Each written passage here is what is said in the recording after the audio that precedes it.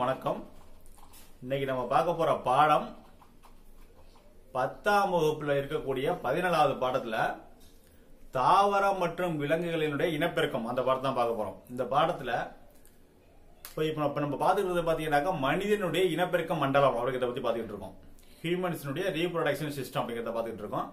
இதுல நம்ம இதுக்கு முன்னாடி இருக்க வீடியோல நம்ம பார்த்தது ஆண் இனப்பெருக்க மண்டலமாக இருக்கக்கூடிய விந்தகத்தினுடைய அமைப்பை பத்தி பார்த்தோம். இப்ப பெண் இனப்பெருக்க மண்டலம் அதனுடைய முக்கியமான பகுதி என்னதுன்னா அண்டகம். அண்டம் கிடையாது, அண்டகம். அண்டங்கிறது வேற, அண்டங்கிறது முட்டை. அதான் கரு உருவாக்கக்கூடியதுக்கு காரணமாக இருக்கக்கூடிய முட்டை. அது இருக்கக்கூடிய இடத்துக்கு பேர் அண்டகம். அதாவது அந்த அண்டம் உருவாகக்கூடிய இடத்துக்கு பேர் அண்டகம். இப்ப அண்டகத்தை பத்தி நம்ம பார்க்க போறோம். அதுக்கு முன்னாடி காமனா நம்ம தெரிஞ்சுக்க வேண்டியது இதுதான் அண்டகம். இந்த அண்டகங்கிறது எங்க இருக்கு அப்படின்னு பாத்தீங்கன்னா இதுதான். இதான் எடுத்து இங்க போட்டிருக்கேன். இப்ப இந்த காமனாக இருக்கக்கூடிய இந்த விளக்கத்தை பத்தி நம்ம முன்னாடி தெரிஞ்சுட்டு இருக்கோம். ஏன்னா 9th படிச்சிட்டீங்க. இது இப்போ உங்களுக்கு பாடத்துல கிடையாது. அதனால இது ஒரு காமன் இன்ஸ்ட்ரக்ஷன். இது நம்ம தெரிஞ்சுக்கிட்டு அதுக்கப்புறம் பாடத்துல போவோம். சாதாரணமாக நாம் ஒவ்வொருவரும் பிறந்து வரக்கூடியது பத்தி தான் இப்ப இந்த பாடம். இப்ப நம்ம எங்க இருக்கிறோம் அப்படின்னாக்கா குழந்தையாக இருக்கும்போது அம்மா வயிற்றுக்குள்ள இருப்போமா இல்லையா? அம்மா வயிற்றுக்குள்ள இருந்த இடம் எதுன்னு பாத்தீங்கன்னா இதுதான். இந்த இடத்துல தான் நம்ம அம்மாவோட வயிற்றுக்குள்ள இருந்தோம். இது எப்படி? இதுக்கு பேர் தான் கர்ப்பப்பை அப்படிங்கிறது. இந்த கர்ப்பப்பைக்குள்ள தான் நம்ம இருந்தோம். இந்த கர்ப்பப்பைக்குள்ள எப்படி இருக்கும் அப்படின்னு பாத்தீங்க அப்படின்னாக்கா ஃபர்ஸ்ட் என்ன நடக்கும் அப்படின்னு பாத்தீங்கன்னா இந்த இடத்துல தான் இது அண்டகம்.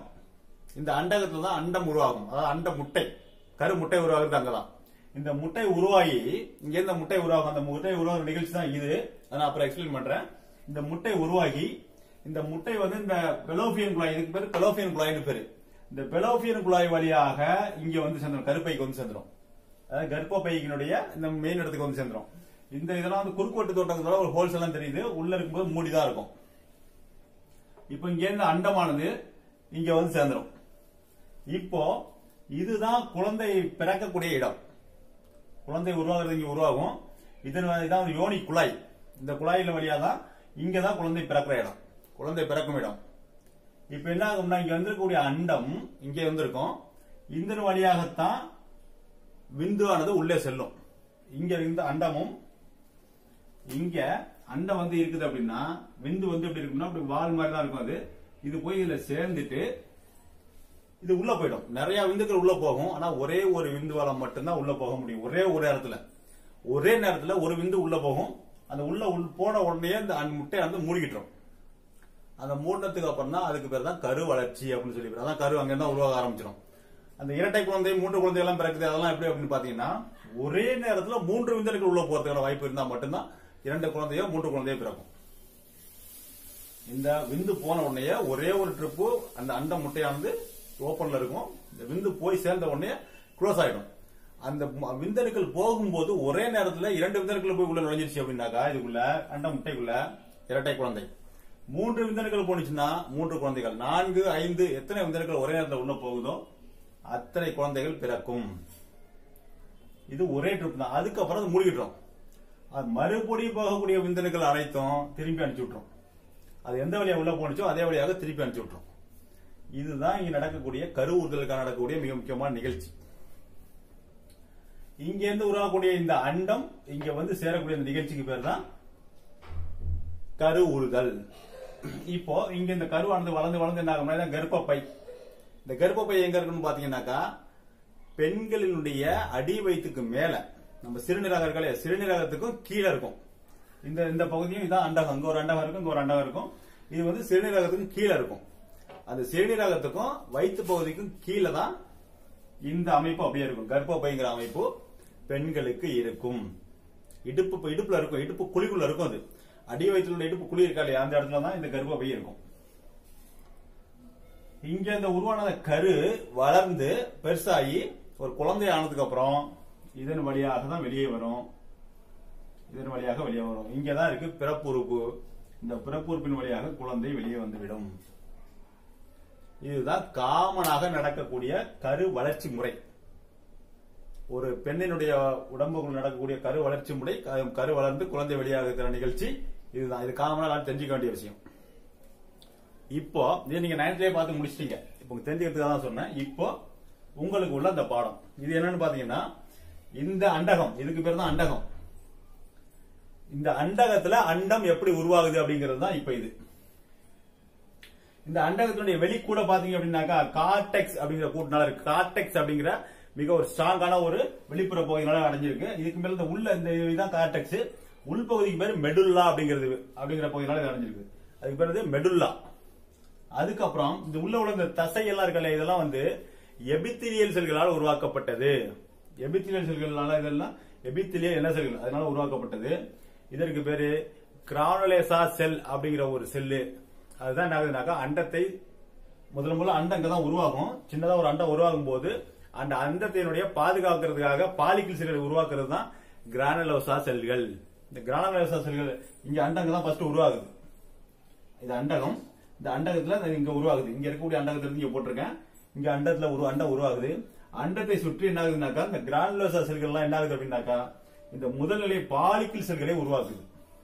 இதை சுத்தி ஒரு பாலிக்கிள் செல்கள். ஏன் அப்படின்னா இங்க உருவாக்கக்கூடிய அண்டம் அண்டகத்தை விட்டு வெளியேறணும். வெளியேறதுக்கு அதுவா வெளியேற முடியாது. அது வெளியே அனுப்புறதுக்கான ஒரு வழிகள் தான் இந்த நிகழ்ச்சிகள். அந்த பாலிக்கிள் செல்கள் உருவாக்குறதுக்கான காரணம் என்ன பாத்தீங்கன்னா இந்த முதல்நிலை பாலிக்கிள், இரண்டாம் நிலை பாலிக்கிள், இந்த பாலிக்கிள் செல் எல்லாம் போட்டிருப்போம். இந்த பாலிக்கிளுடைய முக்கிய வேலை என்னன்னு பாத்தீங்கன்னா இங்க உருவான இந்த அண்ட செல், அதாவது அண்ட முட்டையை எடுத்துட்டு போய் வெளியே தள்ளி இந்த பெலோபியன் குழாயில கொண்ட தள்ளணும். இந்த பெலோபியன் குழாயில கொண்ட விட்டுச்சு அப்படின்னாக்கா இதுக்கப்புறம் என்ன ஆகும்னா அது வெளியே அது உள்ள போயிடும், கருமுட்டைக்குள்ள போயிடும். இப்ப இந்த பெலோபியன் குழாய்க்குள்ள போற வரலையும் உள்ள செயல் தான் இந்த செயல். இது என்ன ஆகுதுன்னா முதல்நிலை பாலிக்கிள முதல்ல உருவாக்குது சின்னதா. அது அந்த பாலிக்கல் என்ன ஆகுதுன்னா மேலும் மேலும் வளர்ச்சி அடைஞ்சு இரண்டாம் நிலை பாலிக்கல் நல்லா வளர்ந்துகிட்டு இருக்குது. அதுக்கு அடுத்த நிகழ்ச்சியில பாத்தீங்கன்னா கொஞ்சம் அது பெருசா வளர்ச்சி அடைஞ்சு அந்த அண்டத்தை சுத்தி ஒரு அண்டத்தை வந்து ஒரு சென்டருக்கு கொண்டு வந்துருது, ஒரு சைடுக்கு கொண்டு வந்துட்டு அதை சுத்தி வளைச்சு ஒரு வெற்றிடத்தை உருவாக்கி வச்சிருக்கு ரெடியா. அதுக்கு அடுத்த வெளியில பாத்தீங்க அப்படின்னாக்கா அண்டத்தை பிடிச்சது வெளியே தள்ளிடுது. அண்டத்தை வெளியே தள்ளிடுது. அதாவது அண்டகத்தை விட்டு அண்டத்தை வெளியே தள்ளிடுது. அதாவது இது எங்க இருக்கும்னாக்கா இங்க வந்துச்சுன்னு அர்த்தம். இப்போ இங்க இருந்து என்ன ஆக போகுது அப்படின்னாக்கா இது பெலோபியன் டியூப் வழியா இங்க கருமுட்டைக்கு வந்துடும், அது கருப்பை பைக்கு வந்து சேர்ந்துடும். இப்போ இந்த அண்டம் போனதுக்கு அப்புறம் இருக்கக்கூடிய அந்த பகுதிக்கு பேரு கார்பஸ் லூட்டியம் அப்படின்னு சொல்லி பேரு. இந்த கார்பஸ் லூட்டியம் இந்த நிகழ்ச்சிகள்லாம் வந்து பாத்தீங்கன்னா அடுத்து மாதவிடாயின்னு ஒரு அடுத்த பாடம் இருக்குது. அதுல நான் உங்களுக்கு இந்த இதனுடைய ஃபுல் விளக்கம் கொடுக்குறேன். இப்ப ஷார்ட்டா சொல்றேன். இப்ப இந்த கார்பஸ் லூட்டியம் என்ன ஆகுது அப்படின்னு பாத்தீங்கன்னா இந்த அண்டம் வெளியானதுக்கு அப்புறம் கூடிய இந்த பேலன்ஸ் இருக்கக்கூடிய இந்த கார்பஸ் லூட்டியம் அப்படிங்கிற அந்த அமைப்பு அப்படியே கொஞ்சம் கொஞ்சமா சுருங்கி அது என்ன ஆகுதுன்னா இந்த மாதிரி சுருங்கிருது. இந்த மாதிரி காஸ்பர் அல்பிகேஷன் அப்படி ஆகி அது வெளியே வந்துருது, வெளியாயிடுது. இது வெளியாகக்கூடிய நிகழ்ச்சி தான். இது என்ன ஆகுதுன்னா அது ஆட்டோமேட்டிக்கா வெளியே போயிடும். இந்த நிகழ்ச்சிகள் நடக்கக்கூடியது அண்டகத்துக்குள்ள நடக்கக்கூடிய நிகழ்ச்சிகள். இதுதான் அண்டகத்துக்குள்ள இந்த இருக்கக்கூடிய அண்டகத்துக்குள்ள இந்த நிகழ்ச்சிகள் தான் நடக்கும். அண்டகத்தினோட முக்கியமான வேலை என்ன அப்படின்னாக்கா அண்டத்தை உருவாக்கி, அதாவது முட்டையை உருவாக்கி அந்த முட்டையை வெளியே கொண்டாந்து தள்ள வேண்டும். அதான் என்னுடைய வேலை. சாதாரணமா பாத்தீங்க அப்படின்னா பெண்களுக்கு பருவமடைதல் அப்படிங்கிற நிகழ்ச்சியிலிருந்து அவங்களுடைய ஒரு குறிப்பிட்ட காலம் வரலையும் இந்த நிகழ்ச்சி, இந்த பாலிக்குள் உருவாகிற நிகழ்ச்சி, இந்த அண்ட முட்டை உருவாகிற நிகழ்ச்சி, இந்த பாலிக்குள் உருவாகிற நிகழ்ச்சி நடக்கும். சாதாரணமாக ஒரு பெண் பிறந்தத்திலிருந்து அவங்களுக்கு பாத்தீங்கன்னாக்கா 7 மில்லியன் பாலிக்கிள் செல்கள் இருக்கும். இந்த 7 மில்லியன் பாலிக்கிள் செல்கள் அவங்களுடைய அந்த அண்டகத்துல இருக்கும். இது பருவமடையும் போது, அதாவது அவங்க வந்து பருவமடைதல் நிகழ்ச்சி நடக்கும் போது அவங்களுக்கு பாத்தீங்கன்னாக்கா 6 லட்சத்திலிருந்து 7 லட்சம் பாலிக்கிள் செல்கள் தான் இருக்கும். மீதம்லாம் அழிஞ்சிருக்கும். அதுக்கப்புறம் ஒவ்வொரு பெண்ணும் பருவமடைதல் அந்த மாதவிடாய் சுழற்சி நடக்கும் போது பாத்தீங்க அப்படின்னாக்கா 1.5 மில்லியன் முட்டைகள் உருவாக்கப்படும். ஆனா அதுல இந்த அண்டகத்தை விட்டு வெளியேற்றப்படக்கூடிய முட்டைகளுடைய எண்ணிக்கை பாத்தீங்க அப்படின்னாக்கா 300 இருந்து 400 முட்டைகள் மட்டும்தான் அங்க வாழ்நாள்ல வெளியேற்றுவாங்க. ஒரு பெண்ணால் வெளியேற்றப்படக்கூடிய முட்டைகளுடைய எண்ணிக்கை 300 இருந்து 400 மட்டும்தான். அதாவது ஒரு பெண்ணால் 300 இருந்து 400 குழந்தைகளை மட்டுமே உருவாக்க முடியும் அங்க வாழ்நாள்ல. ஒரு ஆண் 500 மில்லியன் விந்தணுக்களை உருவாக்குகிறான். ஒரு ஆணுக்கு பாத்தீங்க அப்படின்னாக்கா விந்து செல், அந்த விந்து செல் வெளியாகிறது பாத்தீங்கன்னாக்கா 500 மில்லியன், அதாவது ஒரு ஆணினால 500 மில்லியன் குழந்தைகளை உருவாக்க முடியும். இது சயின்ஸ் சொல்லிட்டு இருக்குது. இவ்வளவுதான் உங்களுக்கு அண்டத்தினுடைய அமைப்பு.